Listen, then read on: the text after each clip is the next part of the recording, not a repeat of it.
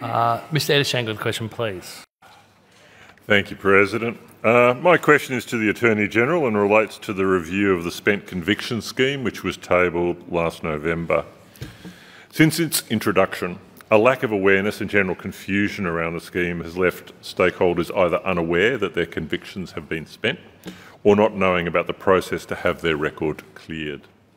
For those who experience particular disadvantage due to past convictions, such as young people and Aboriginal people, this can create obstacles to employment as they don't apply for jobs because of their criminal conviction.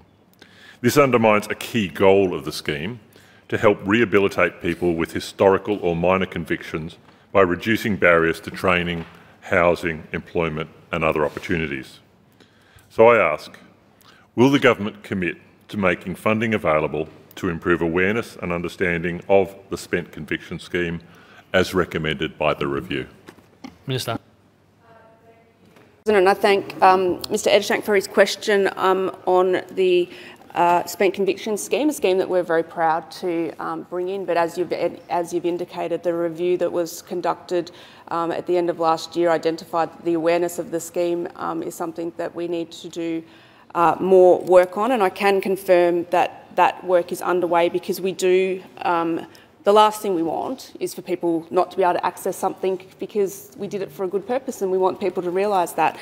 We also understand that people, where it's been done automatically without them knowing, would probably like to know about that as well. So what I can confirm is that the department has been prioritising the promotion of the scheme, including delivering information sessions across the state and distributing promotional materials. And I've just had a quick look at the Justice website, Mr Ettershank, and it's got a pretty good section on spent convictions and has promotional material and social media tiles and the like, and we've been encouraging sort of the CLC sector and organisations that work with people that perhaps could access the scheme to help us promote the scheme. But in particular, obviously, you'd appreciate that Aboriginal community advocates were front and centre of the development of this scheme, and it is organisations that we have been working with, department staff have been working with to deliver more information. So we've presented to the regional and local Aboriginal community justice committees, various community sector organisations such as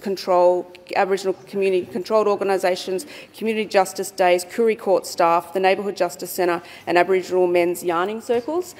So as you've indicated, it was a recommendation of the review. It is work that we have undertaken. There's always more to do, and I think even asking the question in Parliament is a good way for further awareness, so I appreciate your question. Mr Ettershank with a supplementary. Thank you, President, and I thank the Attorney for her response. The Victorian Aboriginal Legal Service recommended to the review that convictions for repealed offences be expunged immediately upon repeal, automatically and without the need for a person to make an application. Victoria Legal Aid and the Law and Advocacy Centre for Women also support automatic expungement, as a conviction of a repealed offence can still show up on a person's record for certain checks.